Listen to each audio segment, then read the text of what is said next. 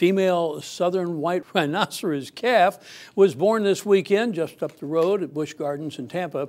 It is in good health and is currently being cared for by Kassiri, the mom, with the animal care team watching closely.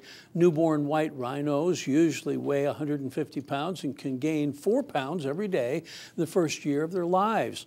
White rhinos are the second largest land mammal behind only the elephant and can weigh as much as 2.5 tons when fully grown.